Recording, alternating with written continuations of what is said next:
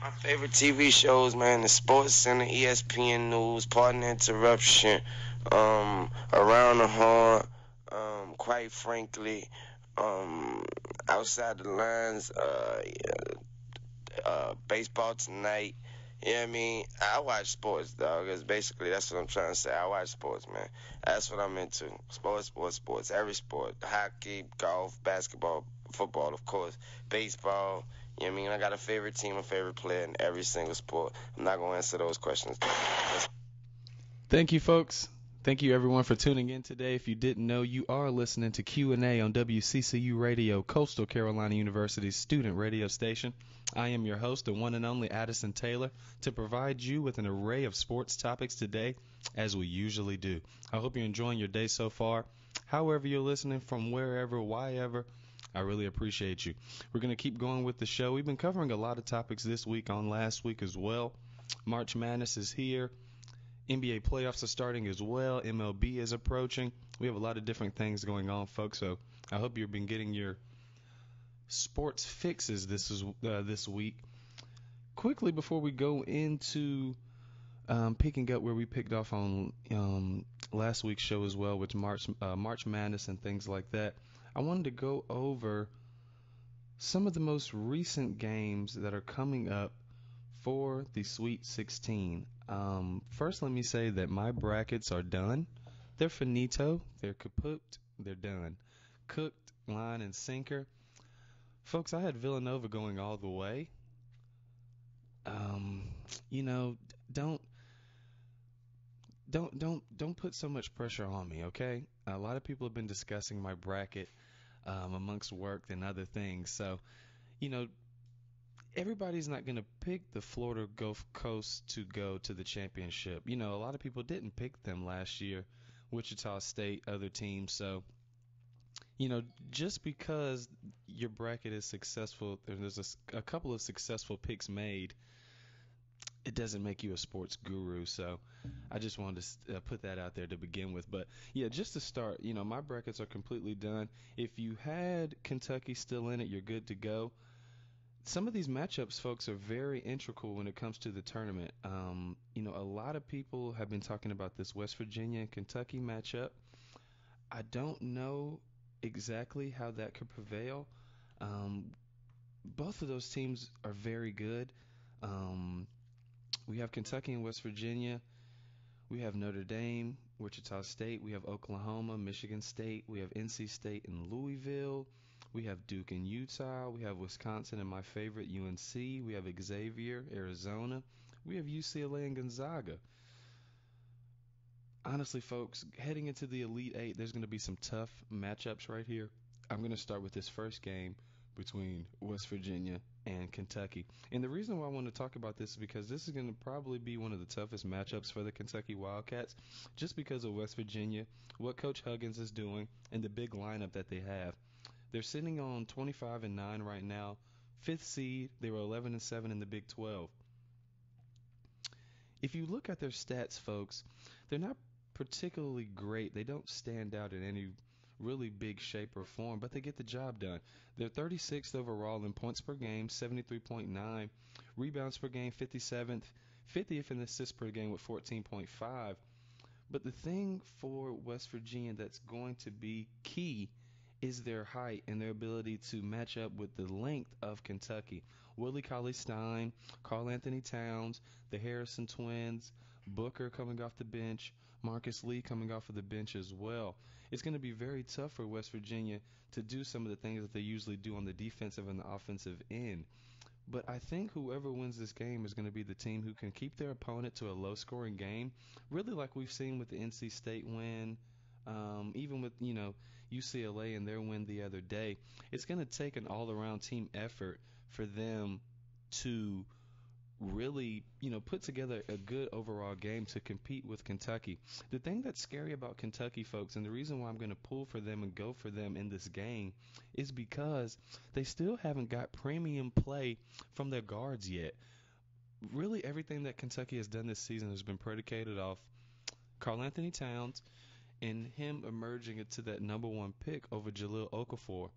We know what Willie Cauley-Stein can do, And, that's why I'm not so hard on Coach Calipari, and I feel like people give Coach Cal a very bad rap. He does develop players when they choose to stay. If you look at Willie Cauley-Stein in his game when he first arrived, he was a premium dunker, some sort of a shot blocker, but he wasn't smart with his shot blocking. He was fouling a lot. He wasn't going straight up and doing the appropriate things to get the correct calls. But if you look at his game now, he's definitely someone who I see has developed into an overall and really a good post player. I saw him make a couple of post moves the other night that I had never seen him make before. So the thing for me with Kentucky, I love West Virginia. I've always been a fan. They always seem to be consistent in the Big 12. But the thing for Kentucky, if they can get premium play from the Harrison twins, meaning, maybe 20-point games, 15-point games, double doubles all around, that's going to be scary for the rest of the field, folks, because Kentucky is a team who can really do some things and get running, and a lot of their heavy leads in the game are being made off of turnovers and things like that. So it's key for Coach Huggins to address his team before the game and let them know to not be scared. I think a lot of teams are going into the Kentucky game already feeling minuscule compared to Kentucky, but I think they're definitely somebody who can get it done. They have Jay Staten averaging 14.5 points per game. He's a kid that can definitely ball. D. Williams is averaging 11.3 points per game. The rebounding factor is where they're going to need it. They're going to need Jay Holton to get those 6 rebounds per game that he's been getting, maybe jump that up to 10. D. Williams at his 8.2 rebounds per game, that's going to have to go up to 10 or 15 because we know what Kentucky can do on the boards. I just don't see anybody really taking them down. This is going to be a game that's taking place tomorrow, the 26th at 9:45, CBS. If you look at Kentucky, I mean, the 29th overall, 74.9 points per game, 21st in rebounds per 38.2, 42nd in assists per game with 14.7. So I'm just looking at these last couple of matchups, and I don't see really where Kentucky can really falter. You know, D. Booker is averaging 10.5 points per game. Andrew Harrison is averaging 11.3 points per game. Karl Anthony Towns and Willie Cauley-Stein are both averaging around 7 rebounds per game. Half of that coming on the offensive, more so coming on the defensive. So, if Kentucky can get Tyler Eulis, D. Booker, and the Harrison twins to play a phenomenal game, I definitely think that they can surpass West Virginia, even though West Virginia will probably prove to be one of the most formidable matchups for Kentucky. So as far as that game goes, folks, I'm going to pick Kentucky on that one, strictly because of their height advantage and because I feel like their guards haven't played quite up to their potential yet. I'm going to stay in the Midwest Division. I'm going to talk about Wichita State and Notre Dame. Wichita State is the 7th seed right now, coming in at 30-4, 17-1 in the Missouri Valley Conference. Notre Dame is a third, 31-5, 14-4 in the ACC. They had a couple of big games this year against Duke, and they had a couple of faulty games as well against the same Duke Blue Devils. For me, Wichita State's success is all about Baker and Van Vliet. They're averaging 15 points per game and 12.7 points per game. I think that Wichita State can definitely beat this team, and I'm not just saying that because of their success in the tournament thus far with beating Kansas 78-65, also beating Indiana 81-76. They've definitely had some wins against some quality teams thus far, but for me, I think Wichita State is really hungry to not just be one of those teams that everybody talks about from the Missouri Valley Conference and one of those sleeper teams that everybody wants to pick, as one of the, I guess, best teams from one of the worst conferences. I definitely think Wichita State is here to make noise and actually make a run. And with that and that alone, I'm going to pick Wichita State over the number 3 ranked team in the tournament, Notre Dame, just because we've seen Notre Dame fold under pressure in certain parts of the season. So I feel like if Wichita State can continue to do the things that they've been doing with their press, I think their press is phenomenal. I think the 1-3-1 defense that they run is phenomenal as well. If they keep running those things to a high degree and can create some turnovers, Notre Dame is a team that we know and we understand. Well, if you've watched them and covered them like I have, you understand that when they start to get down, when they start to miss shots, Notre Dame, their play weighs heavily on their body language. You can see it throughout their players. When they really start to go downhill, they go way downhill. So, that's why you could either see, a Notre Dame blowout of Wichita State or a Wichita State blowout of Notre Dame. I don't think it's going to be anywhere in between. Um, to me, it's easy to say, and I can easily agree that Wichita State has some of the best guard play in the tournament right now. Um, if you look at what Ron Baker is doing, 6'3", 222 pounds. He's a junior. He's been here before. And he knows what to do. He's averaging 15 points per game, like I said, and it's really gonna be on the shoulders of Ron Baker and Fred Van Vliet, who's also a junior, 6 foot short guard, but this guy can flat out ball. He's averaging 13 points per game, like I said, roughly 5 rebounds per game, close to 6 assists per game as well. So they're going to need an overall game from both of those guys to beat this Notre Dame team. And for Notre Dame, they just have to be cohesive on offense. They have to keep their morality up during the game as well, and keep fighting. Sometimes they get down and they seem to lose it. But if you look at Notre Dame, when they're on, man, they're on. They're averaging 78.8 points per game. That's 12th overall. Really, folks, what's going to get you here is this key number, their field goal percentage. They're 51% from the field, folks. That's second overall, which means they're literally making half of the shots that they're taking. For me, I'm just scared with Notre Dame that when they get down, they start to live and breathe by the jump shot and three-point shot. So if they can somehow, get a low post game started, get Jay Grant going, it's gonna definitely take, Jerrion Grant, that 17 points per game. It's gonna take senior guard play to lift Notre Dame. I'm not saying they shouldn't be here. They're a great quality team, but I think Wichita State is just a team that's on a mission right now, and they're a team that won't be denied. So on that standpoint and that standpoint alone, I'm going to go with the number 7 ranked Wichita State over Notre Dame in this heading into the Elite Eight in the Midwest. Quickly, I want to go NC State and Louisville. Honestly, folks, to me, I'm riding with Louisville right now strictly because I had them going down to Northern Iowa. We know what NC State can do. I know NC State is a team that can definitely beat Louisville. Louisville is a team that can definitely be beat. They're usually up and down with their play. They're either playing very good or playing very bad. But I love what Montrezl Harrell is doing. I love what he's been doing all year. Terry Rozier is a player, sophomore, averaging 17 points per game. If he plays at a high level, folks, Louisville can literally do whatever they want to do offensively. It's when he lacks, when he starts to make careless turnovers, when the body language and the head starts to go down and the pounding starts to create itself.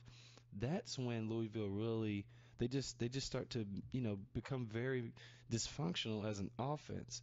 We know Montrezl Harrell is somebody he can step back and hit the three-pointer if he needs to. He's definitely a high flyer. He's definitely a skywalker. We know he can jump. He's averaging 16 points per game. He's averaging 10 rebounds per game. Where they need Terry Rozier to do, they need him to get his assists from that 2.8 to maybe 5 for this game. Turnovers are going to be key, folks. Both of these teams are teams that, create a lot of buckets off of turnovers. For me, NC State, they're coming off so much hype right now that you almost can't deny them. I mean, they beat LSU by 1 point.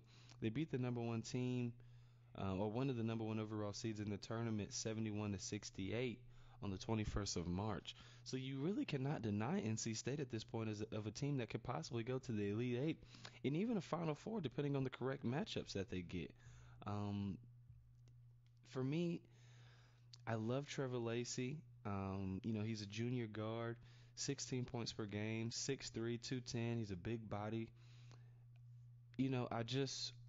I hope that NC State can compete with the speed of Louisville. To me, this matchup here is like you see the speed team in Louisville, and then you see the finesse team in NC State. NC State is a team that's just going to bully you. And that's what they did to Villanova. They just bullied Villanova. They just beat them to the boards. They beat them to the 50-50 balls. The turnover ratio was definitely in their favor. I especially with Virginia and them going down the way they did to Michigan State, NC State, Louisville, UNC, the rest of these ACC teams, Duke as well. They need to. It's definitely a time to make a statement that the ACC is still one of the most dominant conferences, if not the most dominant conference in NCAA men's basketball today. Um, we know that the ACC has longevity in the tournament. NC State coach Mark Gottfried, he discussed with his team and really the improbable run they made to the Sweet 16. But on that note, he needs to also let them know that there's definitely room for improvement, especially within his key players. So I think if he can get them, to really buy into what he wants to do against Louisville, we know Louisville is a team that can be broken. Um, we know that Pitino is one of the greatest coaches of all time, one of the greatest living coaches today, still coaching. But I'm teetering on this, folks, because I almost want to go back and forth with my picks. But here, I'm going to go on a whim and I'm going to switch up what I was going to originally say. And I'm going to go with the number 8 seed NC State over number 4 Louisville, in the eastern part of the bracket. And that's, that game will be played on the 27th. Um, I, it's going to be played in Syracuse, New York. It's going to be a big time festival game. I just really think NC State, coming off that hype, I think they're definitely going to take that momentum into this game, and I'm hoping they can be productive with it. Next in the East, we have Oklahoma, Michigan State. I'm gonna really not go in on this topic as deeply, folks, because I'm such a fan of Michigan State and Tom Izzo when it comes to tournament time, because they almost turn into a different team. I love how Izzo, treats and commands his teams throughout the season, because it's really, it's almost like they do whatever they do during the season. If they make it to the tournament, which they usually do, they always make the same kind of miraculous run. So on that note, I love what Oklahoma's doing. 24-10 on the season, 12-6 in the Big 12. They got the number 3 overall seed. You can't beat those things. That's great for their basketball program. That's great for the magnitude of recruiting coming in for next season and things like that. But I just can't go against Michigan State at this point, especially how they beat how they beat Virginia on the 22nd. That score was 60-54, but at the same time, I think it could have been blown open a little bit more, folks. If you watch the game and you get what I'm saying and you cover the sports like I do, I definitely think that Michigan State is a team who can make a Final Four run. I feel comfortable them meeting up with NC State or Louisville in the next round. And, on that note, I love what Oklahoma's doing. I can dive into the statistics of them as well.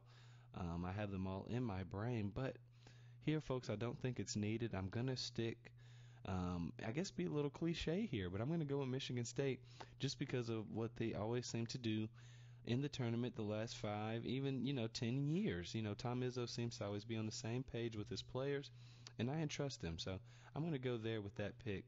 Duke and Utah, easily pick Duke. Duke has been a team that just kind of seeming to be really running away with games. I don't really think they've been 100% challenged yet. They beat up on San Diego State pretty badly. 68-49 was that score. Utah beat Georgetown, which I actually had Georgetown beating them in my bracket. I keep discussing my bracket, and I don't need to. I don't see Utah really matching up well against Okafor and those boys. Winslow's playing phenomenal. Quinn Cook, he's playing like the senior guard that he is. He's really playing for success on the next level as well, and I know that he wants to win an NCAA championship. He'd love to go out with a bang. So even being a North Carolina fan, I'm going to ride with Duke on this one. UCLA versus Gonzaga, folks. Wow, that is a matchup that's very tricky for me. UCLA is coming in as the 11th seed, 22-13 on the season. 11-7 in the Pac-12. Not the best numbers. We know what number 2 Gonzaga has been doing. 34-2, 17-1 in the W.C.C. Lost to BYU. But that's really about it. But to me, man, UCLA is really making a lot of noise right now. Norman Powell, 6'4" senior guard, trying to go out with a bang as well. He's averaging 16.4 points per game, 5 rebounds, 2 assists, which aren't the best. But he is a guard forward, scoring guard forward. So we know what he has to do. For me, I love the length of UCLA. I think they're going to match up well with Gonzaga.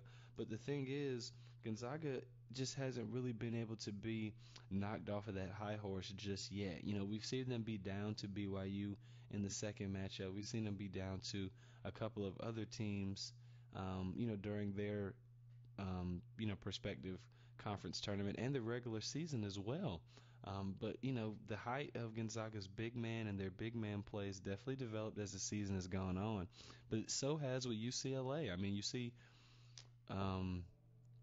their quarterback for their football team, Mr. Hundley, was on ESPN a lot yesterday, and that was predicated off of the success of the UCLA Bruins in basketball in this tournament.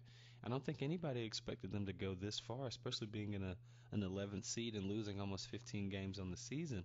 But Bryce Alford is averaging 16 points per game, 5 assists per game, 6'3". They have some height on the boards there.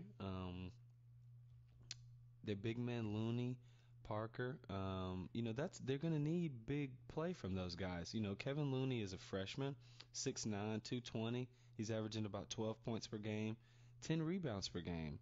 Those are very, very good quality numbers. But Gonzaga, we've been talking about these guys all season. We know what Wiltshire could do. We know what Pangos can do. But you can't forget about Domantas Sabonis down low. He's also a freshman, but 6'10". He's averaging 10 points per game, 7 rebounds per game. So I really entrust Gonzaga right now because I don't feel like they want to be one of those teams that goes out so early. But at the same time, I understand that their success is going to be on the shoulders of Kevin Pangos. He's the senior. He's the leader. He's averaging 12 points per game, 5 assists per game, a measly 3 rebounds, but he's a point guard. I don't.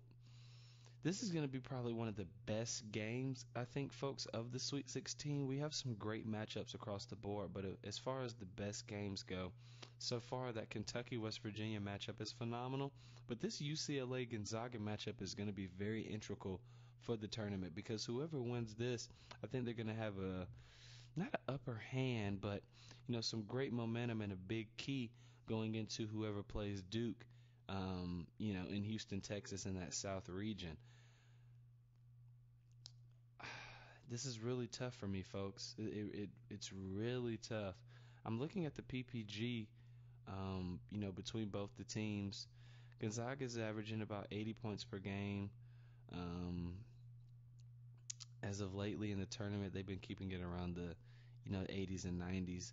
UCLA is only averaging 72 points per game, but they beat UAB 92-75. So we definitely see that they can put up points, and for that reason alone, folks, I'm gonna go with the Mitch. I don't know. It's hard to say. But for this one right here in the South region, folks, I'm going to go with UCLA over Gonzaga. And we'll fully discuss that game after it happens. Next, we got Xavier in Arizona. I don't really see Xavier keeping up with the speed of Arizona. They play that up-tempo game. They beat Ohio State pretty handily, 73-58. Xavier barely beat Georgia State 75-67. So on that note, for the game that's going to be played tomorrow at 10:17, I gotta handily go with Arizona on this one. I think it's going to be easy pickings for Arizona going into that next round, and they will face the winner of Wisconsin and UNC. In my bracket, I have UNC over Wisconsin just because I think UNC, if they play the same similar game that Maryland played against Wisconsin when Maryland beat Wisconsin at home, where they had big play from Des Wells. They were very consistent. They were very streaky. They won the 50-50 ball game, the loose ball game, rebounding offensively and defensively. I think that if UNC can crash the boards, really idolize their big men down low.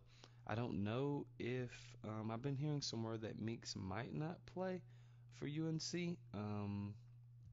That's definitely going to be a key matchup for them, just because we haven't really been seeing the best play from Marcus Page lately. But if they could get some good play from Bryce Johnson like they have been lately, Kennedy Meeks, JP Tokoto as well, I definitely think that they can keep up with this Wisconsin team, because we've seen, if UNC can pass the ball, if they pass the ball correctly and rebound correctly, like they did in the Duke game where we did lose, but at the same time that probably was one of our best games of the season. So, we know what Bo Ryan's Wisconsin team can do. They're a very old school team. They could just kind of straight up punch you in the mouth, and make you play to their style. They slow the game down. They get Kaminsky the rock, but they don't particularly assist that well. We know what Decker can do. We know what Kaminsky can do. We know what Neal can do. But I think if they can hold Kaminsky, who's averaging 18.2 points per game, Sam Decker's averaging 13 points per game, Neal Hayes around 7 rebounds per game. I definitely think that UNC can, win this game. Do I think it's going to be handily? Not at all. I think whoever controls the boards on this game, whoever has the highest assist to turnover ratio, will be the team that wins this game. So on that note, and this might just be strictly predicated off of my thoughts and off of my, own personal identification of North Carolina, with them being my favorite team, I'm going to pick North Carolina over Wisconsin, folks, in the West region in LA. That game will take place tomorrow at 7:47, and we'll see. But as far as my picks here on Q&A, I have Kentucky moving on against Wichita State in the Elite Eight. I have NC State moving on against Michigan State in the Elite Eight. I have Duke moving on against UCLA in the Elite Eight. And I have UNC going against Arizona.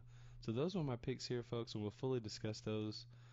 Some of the games that take place tomorrow, we'll discuss those on the show on Friday. And we'll also have Mr. Chase McFadden, a.k.a. Lord Helix, on Friday as well. So if you've been awaiting, his return, it will be made on Friday, folks. Really quickly, as we jump to our next topic, I just want to let everybody know you are listening to Q&A on W.C.C.U. Radio, Coastal Carolina University student radio station. And now you know. There's been a lot of discussion, folks, in the National Football League with some new rules being approved by NFL owners. And I want to touch on that subject very, very quickly. Just because on Q&A, that's what we like to do. We discuss an array of sports topics like they do on mostly the other shows that are out there, but we discuss them and we talk about them from a newer perspective, a younger perspective, from the younger generation, future world leaders, whatever, what have you. The NFL owners, the National Football League owners, have okayed changes for safety and replay. The owners approved a new safety rule, folks. NFL owners have voted to prevent another Julian Edelman situation. For those who watched the Super Bowl, the Patriots' Julian Edelman appeared disoriented after a big hit in the Super Bowl by the Seahawks safety Cam Chancellor, but he stayed in the game and eventually scored the game-winning touchdown. This new rule will give a third party power to stop a game if a player appears disoriented. So the question here, folks, is do we agree with this new medically approved rule or not. The league announced that the owners voted to allow a certified athletic trainer at each stadium to call a medical timeout if a player appears to be disoriented during the Super Bowl. And we talked about this, the hit on Cam Chancellor. But the thing about it is, he remained in the game, and that was his choice. Under the new rule, a spotter at the game would communicate with the side judge if it's determined a player is showing obvious signs of disorientation or is unstable. Neither team will be charged for a timeout, and teams can replace the affected player only during their stoppage. The opposition also will be able to substitute a player to match up. NFL Competition Committee co-chairman Rich McKay said Monday that the Edelman situation was among those that they looked at when proposing the change. This is a direct quote by him, folks. It came a little bit from the Health and Safety Committee, just saying, we've got these spotters. They've got a really good vantage point. They've got technology in their booth. They're communicating pretty well with our trainers and doctors, and we've got a pretty good rhythm going there. Why would we miss a play when a player should come out? This is totally understandable. There's been a lot of rule changes going on in the National Football League. If you haven't really been paying attention, the game seems like it's really changing, or the sheet's being pulled right from underneath us. It is one of the 5 safety enhancement rules approved by the owners on Tuesday. They also changed the rules for a peelback block to include all offensive players being penalized as opposed to just those inside the tackle box. That's very interesting and integral right there, folks. They have also added the rule protecting receivers, extending the protection if the pass is intercepted and the intended receiver remains unable to defend themselves from a hit. They made it illegal for a block in the back outside the tight end area to chop a defensive player engaged above the waist by another offensive player. Pushing a teammate at the line of scrimmage on punts and field goals also will be made illegal.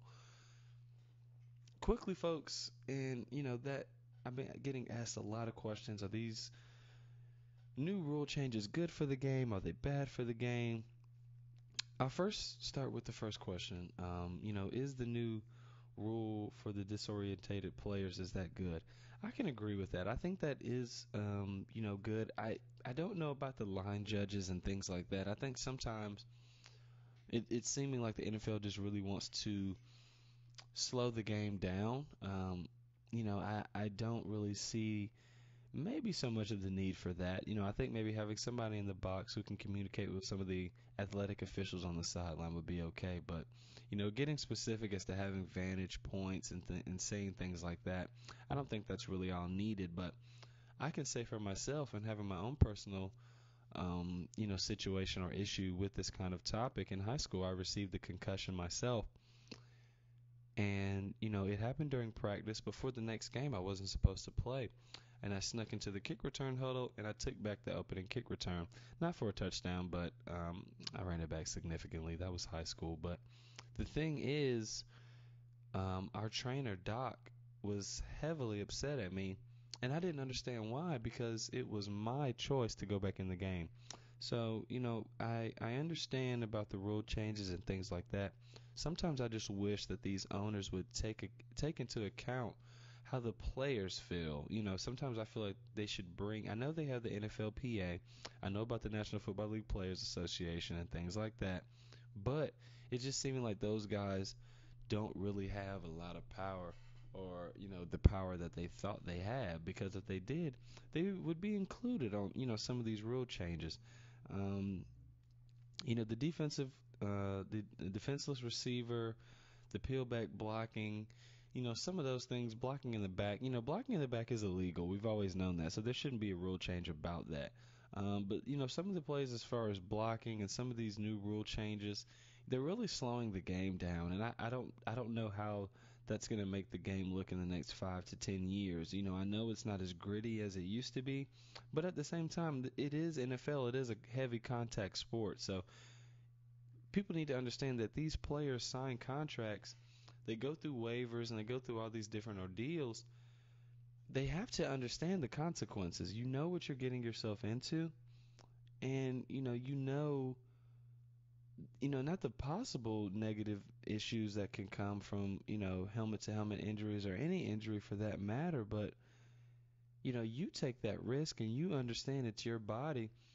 But once you've gone through the process, and that's why I can't so much agree when I see players who have been retired and things like that, and they try to sue the National Football League for some type of revenue because of sports injuries and head injuries and things like that. I'm not saying that, neck injuries, spine injuries, brain injuries, junior seau type situations, those weigh very heavy on my heart. As a former player, I love football. I'm just a fan of it. So, I want the longevity of the game to continue into the future. But, there's going to always be people that say, they don't want their son playing football or their nephew or, things like that. And that's perfectly understandable. But at the same time, we also need to understand on the other side of the fence, folks, that these players make these choices. So if they're the ones playing the game and you're the one making the calls, maybe you should be more willing to provide some input from the NFLPA and not just from players who are out of the league. There's always I can never understand this, even since I was, a young boy, how guys who don't play create and make and try to dictate the rules. You don't play anymore. The game is not the same as it was when you played.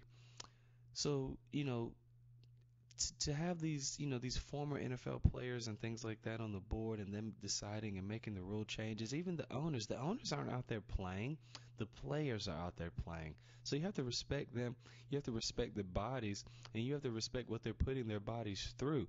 So on that note, when it comes to the rule change, do I agree? Anything that'll make these players safer, I do agree. But at the same time, as being a former player, I know what it means to take it to the limits every time. Not have, any recollection about what you're actually doing to your body. Not really take into account the injuries that you're sustaining during a game or practice. You just keep going on to the next play because that's what you're trained to do. So issues like this are going to keep popping up here in the future, and for years to come because the game is changing, the players are changing, the game is becoming more faster, different positions are being utilized more than ever. So on that note, folks, we'll see what happens in the future, but for now I can say that one solo rule I can agree with, but some of the others I just don't know right now. I just don't know. But you know, for the fans of the NFL, you keep watching and you keep understanding, but you have to understand that these guys are grown men and they're going to make whatever decisions that they want to make. And on that note, folks, we're going to switch it up a little bit and we're going to head into some NHL talk, folks. Yep, yep. You heard it. You heard it here. NHL talk.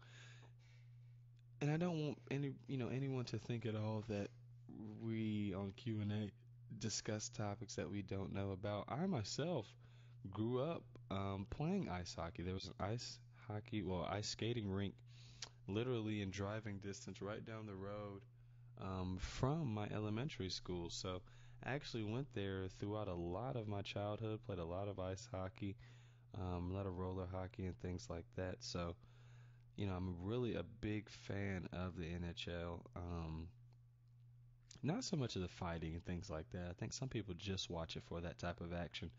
But, they have a great playoff format. I love their point system and things like that. So, right now, folks, I just want to talk about, some possible matchups heading into the playoffs, how some teams are looking, how teams are looking in the standings so far. So, if you haven't been keeping up with it, so far, we have the same couple of teams who are on top, who have been on top.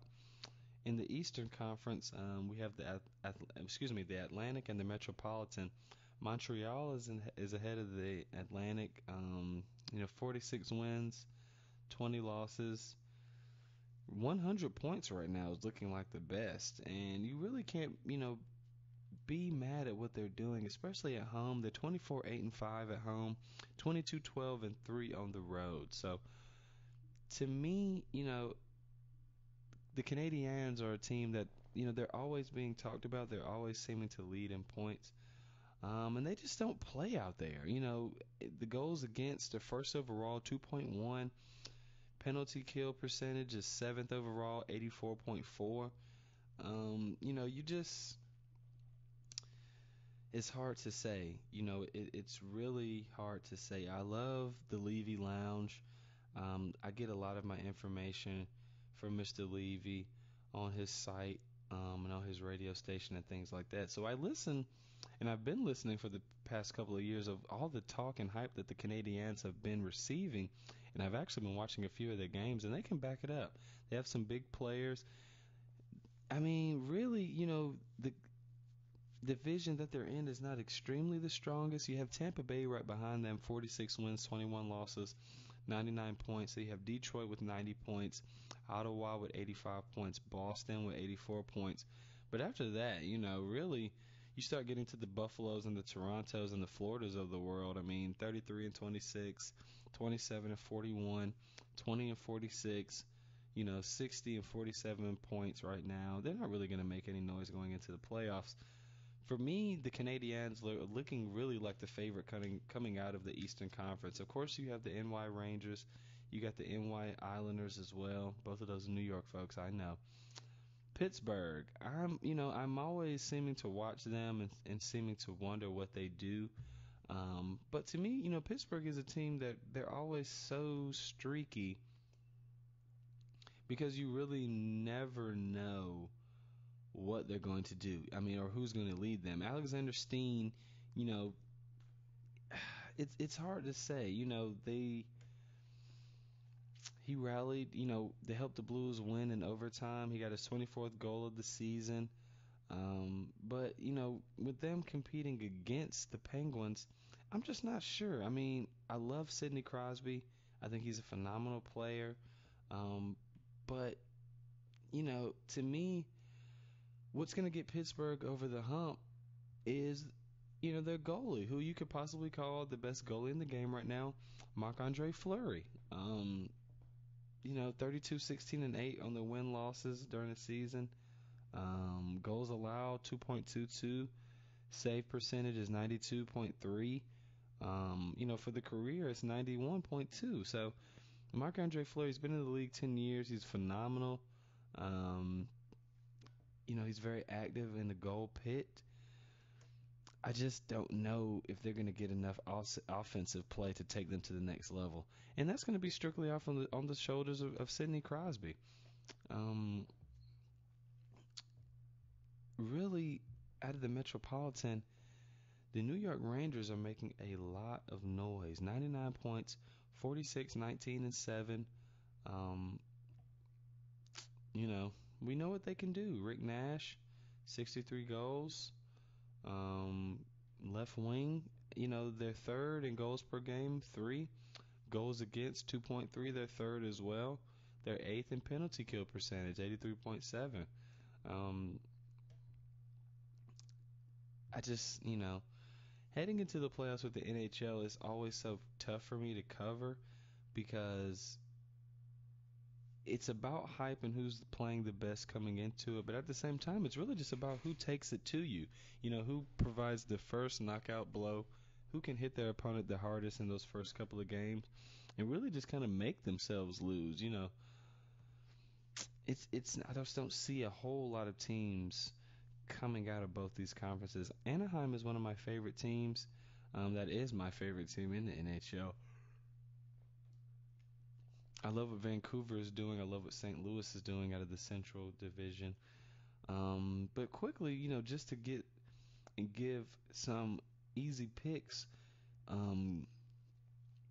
going into the playoffs, future matchups, it's going to be hard to discuss because we know the point system is going to change in these next couple of games with people winning and losing. But as of right now, my favorite out of the Eastern Conference in the Atlantic Division is Montreal, the Canadiens.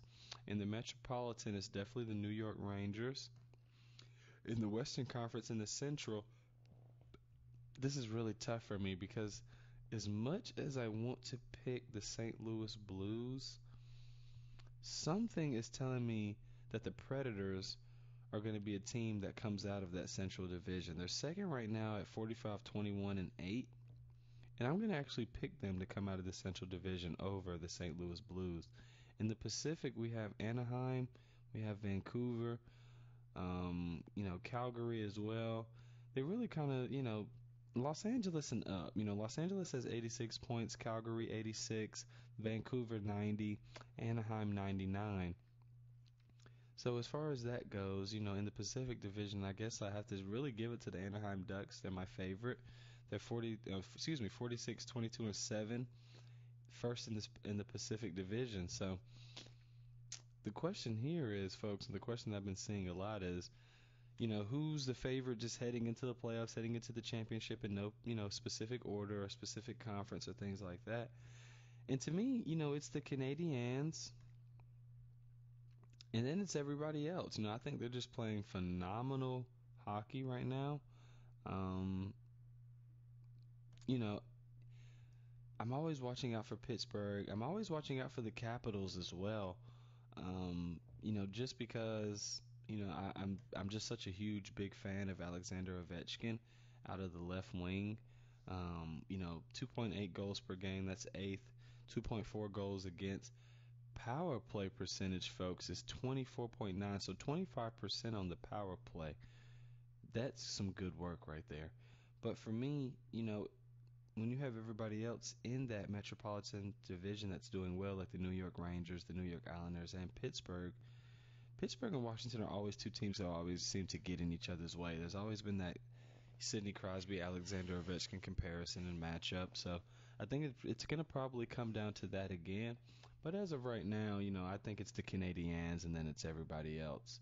I don't see anybody that's in the 100-point range right now in any of the divisions. So I'm definitely going to have to give that to Montreal as we head into the playoffs, which will be starting soon. Let's see how much time we have left. Not a whole lot of time, folks. I just want to reiterate one more time for you that you are listening to Q&A on W.C.C.U. Radio, Coastal Carolina University's student radio station, the most illustrious, innovative, and intelligent sports radio show on the airwaves today. I don't want to touch on this subject too much, folks, because there's still so much room left to go. But there's some big stories coming out of the NBA right now, with Dwight Howard possibly coming back and returning tonight. The thing is, folks, I don't know if that's going to be good or bad for James Harden. For me, I honestly and personally think that it's going to be bad for him. Why do you ask that? And the question that's been asked a lot is, will the success of James Harden continue as long as Dwight Howard returns? And the thing is, folks, I don't think it will continue. I know James Harden is going to continue to score on a high level, but at the same time, I really think that he is going to be somebody that clogs the hole for James Harden. James Harden is a slasher. He's definitely somebody who loves to take it to the hole and get the and one or the foul call if he can. But for me, I just think I think he's gonna be somebody, that really clogs up the hole and provides a problem for James Harden, because if you see a lot right now, there's a lot of James Harden dancing around. He's crossing people up and he's doing a phenomenal job, folks. I mean, I'm not discrediting James Harden or his game in any way. He's clearly the best shooting guard in the game right now, but I don't see them going deep into the Western Conference. Not even just getting through, the West, but these last couple of games, even if he returns, I think it's going to be very tricky for them, to be collaborative on offense and to find a common sense or a common identity for that offense. They can't really strictly highlight the pick and roll with them as strictly their only base and means of offensive scoring. I know Patrick Beverly is somebody who's hurt right now, but they're going to definitely need some big play from Josh Smith as well, who's somebody who's kind of found his role with that team. But at the same time, and we saw this with LeBron when he took the Cavs to the finals versus the Spurs in the early 2000s. You just can't win in the playoffs doing it alone. You have to have some type of help. You have to have, not necessarily a big three like Miami had, when they made their runs to the finals, but you have to have some people who can, when James Harden is not on his game, you have to have somebody who can step it up and can put the ball in the basket, maybe take some charges, just get his team hype enough to win or take it to that next level. To me, when it comes to who's the best one-on-one player who can take their team to the next level without any help, and that comes down to James Harden of the Houston Rockets and Russell Westbrook of the Oklahoma City Thunder. Both of them are playing respectively alone. But for me, I have to give that edge to Russell Westbrook because he doesn't, of course he has Enes Kanter, but with Serge Ibaka being out, he doesn't exactly have anybody who's going to clog up that lane. And they know to get out of Russ's way when he's charging with his head down with the ball in his hand. So for me, I see James Harden still having continued success and longevity. I just don't know about any more of these 40 or 50 point games. I'm seeing maybe, 20s and 30s, of course. He'll probably average in the 30s, of course. But I think that Dwight coming back is going to dampen what Houston is trying to do heading into this Western Conference matchups in the playoffs. They're not going to be able to beat a team like Memphis. They're not going to be able to beat a team, definitely not like Golden State. I even think they might have trouble with the Clippers, if they were to play a team like that. It's just hard to say when you look at the Houston Rockets with Dwight Howard because we've seen them so long without Dwight Howard, So right now it's really just James Harden's team. We'll see what happens with it, but I'm really nervous for, what's going to happen to James Harden's game.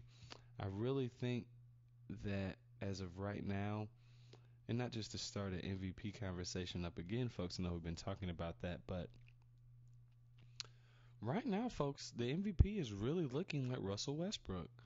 I know he's missed a significant amount of games. That could be the only reason why he doesn't get it, and we've talked about that on the show as well. But, if he can take those Oklahoma City Thunder to the playoffs without Serge Ibaka, without their leader Kevin Durant, the sniper and cerebral assassin that he is, I definitely think that it's his to lose. But on that note, like I said, that Western Conference, the Western, it's just it's so deep with teams that I just can't fully trust Houston with Dwight Howard. He could possibly get hurt again. I just don't really know what's happened to Dwight Howard. I used to think that he could potentially be one of the best big men in the game. But he just seeming like he's gonna forever be on the same caliber of I'm not comparing him to this guy, but some sort of like maybe a David Lee, somebody who had some good years, had some big years. We saw him in the dunk contest of what he could do back then with Orlando and things like that. But he just doesn't seem to be right now. It seems to be a little bit more about the outside of basketball, which that's perfectly understandable. You get your money and revenue however way you can. But I don't really think being one of the greatest big men of all time is something that Dwight Howard wants to do, or I guess something he really can do, folks. I'm not hating on him at all, but I'm just so concerned about James Harden's game. When he comes back, like I said, Dwight Howard's return is looming. Um, they play tonight in New Orleans, and this could be the return of Dwight Howard. They intend to bring him back from, now that I read this, a 26-game absence. Limit him to possibly 20 points per game in the early stages. He's having knee troubles, folks, and we know what that does for big man. Howard's not played since January 23rd, but Houston has maintained its standing as a top 4 team in the Western Conference without its defensive anchor.